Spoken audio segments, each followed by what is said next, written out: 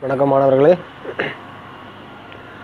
இன்னைக்கு நம்ம பார்க்கக்கூடிய ப்ராப்ளம் ஒரு மாணவரின் வேண்டுகோளுக்கு இணங்க எக்ஸைஸ் 7.2ல 10வது ப்ராப்ளம் கேட்டிருக்காரு. ப்ராப்ளம் கொஞ்சம் இம்பார்ட்டன்ட் ப்ராப்ளம் தான், very easy problem.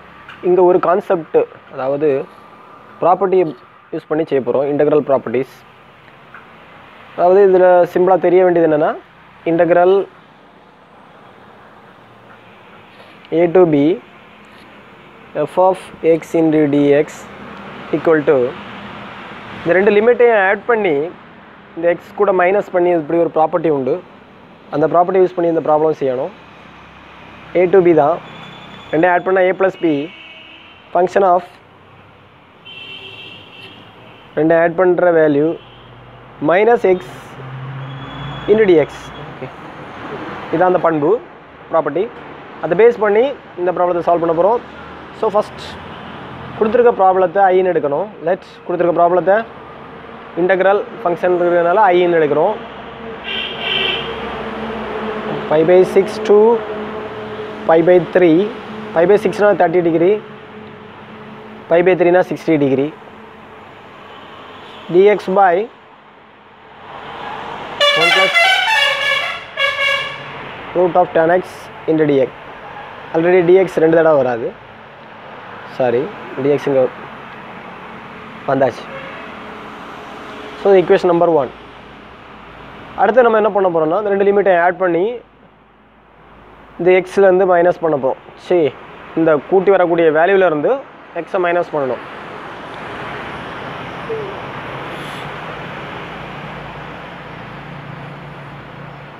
Integral 5/6 to π/3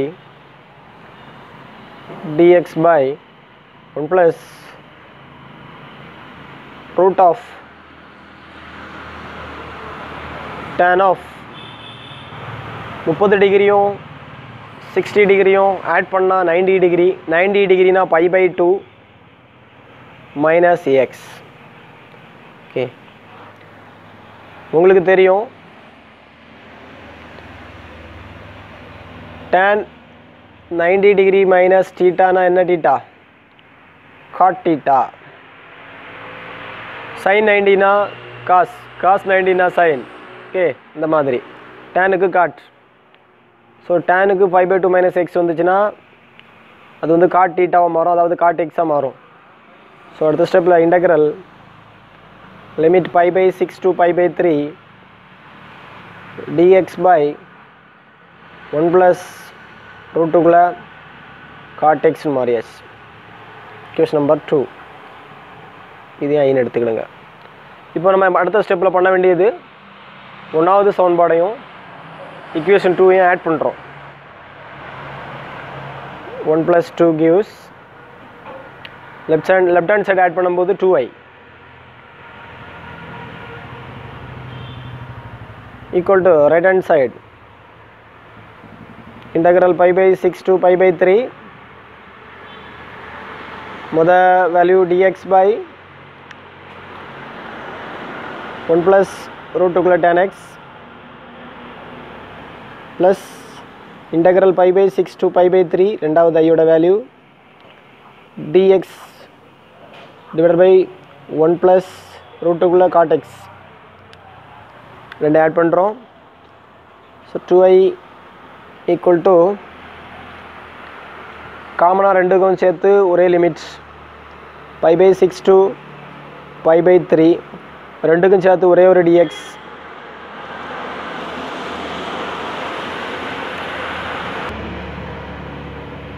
so அதுக்கு முன்னால் என்ன பண்ணுறீங்கன்னா, dx divided by 1 plus root of tan x எப்படி பிரிக்கலாம்?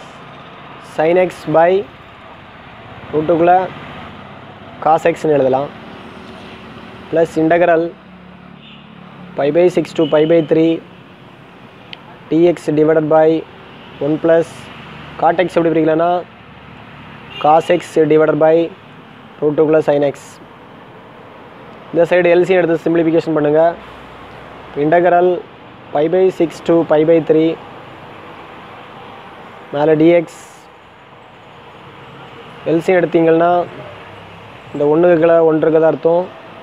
ஸோ காஸ் எக்ஸ் வந்து ரூட் காஸ் எக்ஸ் வந்து எல்சிஎம் ஆகிடுச்சு. கிராஸ் மல்டிப்ளிகேஷன் பண்ணும்போது காஸ் எக்ஸ் ப்ளஸ் 1 கொண்டு ரூட் சைன் எக்ஸை மல்டிப்ளை பண்ணும்போது சைன் எக்ஸ் ப்ளஸ் இன்டகரல் இதுக்கும் அதே மாதிரி எல்சிஎம் எடுக்கணும். π/6 to π/3 டினாமினேட்டரில் 1 இருக்கதான் நினச்சிக்கிடுங்க. மல்டிப்ளிகேஷன் பண்ணும்போது root sine x, cross multiplication பண்ணும்போது ரூட் சைன் எக்ஸ் கொண்டு 1 மல்டிப்ளை பண்ணும்போது ரூட் சைன் எக்ஸ், 1 கொண்டு ரூட் காஸ் எக்ஸை மல்டிப்ளிகேஷன் பண்ணும்போது root cause X dx. தலைகளையை reciprocal எடுத்து மேலே எங்களை மல்டிப்ளிகேஷன் பண்ணுவோம். மேலே இருக்கிறது ஒரு ரேஷனல் நம்பர் பின்ன நம்பர், கீழே இருக்கிறது ஒரு இது. ஸோ தலைகளை மாற்றும் பொழுது இந்த ரெண்டுக்கு சேர்த்து ஒரு லிமிட் எடுத்துருவோம். π/6 to π/3 ஸ்டெப்ஸ் கம்மி பண்ணுறோம். ஒரு டிஎக்ஸ் காமன் எடுத்துக்கலாம். அந்த ரூட் காஸ் எக்ஸ் எங்கே போயிடும்? மேலே போயிடும். கீழே root cause X plus root sine x plus இதான் ரூட் சைன் எக்ஸ் மேலே போயிடும். காமனாக கீழே root cause X plus root sine x into dx. ஓகேயா? அடுத்து எல்சிஎம் எடுக்கிறோம். இன்டகரல் π/6 to π/3 எல்சிஎம் ரெண்டுக்கும் சேர்த்து ஒரே அடிமானம் இருக்கிறதுனால, ஒரே பேஸில் ஒரே வேல்யூ இருக்கிறதுனால ரெண்டுக்கும் சேர்த்து சேம் ஒரே ஒரு வேல்யூ எடுத்தால் போதும். Root cause X plus root sine x. ரெண்டுக்கும் ஒரே டினாமினேட்டர் இருந்தால் மேலே இருக்கிறத ஆட் பண்ணணும், மைனஸ் இருந்தால் மைனஸ் பண்ணி போடுறோம். ரெண்டுக்கும் ஆட் ஃபங்க்ஷன் இருக்கிறதுனால ஆட் பண்ணி போட்டால் போதும். Root cause X plus root sine x into dx. மேலேயும் இங்கேயும் சேம் ஃபங்க்ஷன் இருக்கிறதுனால கேன்சல் பண்ணி வர இன்டகரல் ஆஃப் டிஎக்ஸ் வரும். இப்போ இன்டகரல் π/6 to π/3 இந்த சைடில் 2i வந்துட்டுருக்கு. வரம் டிஎக்ஸ் அப்படி தானே பார்த்தோம். வரம் டிஎக்ஸ் கேன்சல் ஆகி. ஸோ இப்போ இதுக்கு இன்டகரல் ஆஃப் டிஎக்ஸ்னால் உங்களுக்கு தெரியும். X limit π/6 to π/3 upper limit minus lower limit. X replace பண்ணி upper limit minus lower limit. இது 60 டிகிரி, இது 30 டிகிரி. 60 minus 30னா 30 degree. 30 டிகிரினா π/6. ஓகே, இல்லைனா எல்சிஎம் எடுத்து பண்ணணும். எல்சிஎம் எடுத்து பண்ணுறதுனா 6 எல்சிஎம் 2π மைனஸ்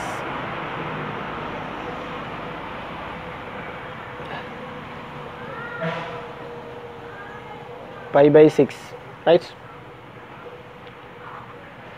இல்லைனா டைரெக்டாக இது π/3னா 60, π/6னா 30. 60 மைனஸ் 30 டிகிரி. ஓகே, இந்த சைடில் வந்து 2π இருந்துச்சு. ஸோ இதுலேருந்து ஐ கண்டுபிடிக்கிறோம். இன்டகரல் ஃபங்க்ஷன் ஐ கண்டுபிடிக்க போகிறோம். அப்போ 2 வந்துட்டு கீழே வரும். மேலே இன்டு இந்த சைடு வரும்போது டினாமினேட்டரில் வரும்போது π/2 × 6. So answer i is equal to π/12ங்கிறது தான் ஆன்சர். ப்ராப்ளம் புரிஞ்சிருக்கும்னு நினைக்கிறேன். கூட ஒருக்க அந்த வீடியோவை 2 டைம் 3 டைம் போட்டு பாருங்கள், கணக்கு புரியும். இப்படி புரியலைன்னா கீழே கமெண்ட் பாக்ஸில் கமெண்ட் கொடுங்க. வேறு ஏதாவது ப்ராப்ளம் சால்வ் பண்ணி போடணுன்னா அந்த நம்பரையும் மென்ஷன் பண்ணி கமெண்டில் கொடுங்க. ப்ராப்ளம் புரிஞ்சிருந்தால் கண்டிப்பாக லைக் பண்ணிவிட்டு போங்க. ஸோ அப்போ தான் எங்களுக்கு ஒரு உங்களுக்கு புரிஞ்சிருக்கா புரியலையாங்கிறது நாங்கள் ஃபைன் பண்ணணும்னா நீங்கள் லைக் பண்ணால் தான் எங்களுக்கு புரியும். தயவுசெய்து புரிஞ்சிருந்துன்னா லைக் பண்ணுங்கள், புரியலைன்னா டிஸ்லைக் பண்ணுங்கள், நோ ப்ராப்ளம். ஸோ அதை நாங்கள் கொஞ்சம் எங்கள் இதை டீச்சிங் டெக்னிக்கை நாங்கள் கொஞ்சம் இம்ப்ரூவ்மெண்ட் பண்ணுவோம். ஓகேயா? மற்ற நண்பர்களுக்கு மறக்காமல் இந்த வீடியோக்களை ஷேர் செய்யுங்க. மேலும் நீங்கள் இந்த சேனலை சப்ஸ்கிரைப் பண்ணலைன்னா மறக்காமல் சப்ஸ்கிரைப் பண்ணிடுங்க. அப்போ தான் நாங்கள் எந்த வீடியோ போட்டாலும் உங்களுக்கு நோட்டிஃபிகேஷனில் வரும். நன்றி, வணக்கம்.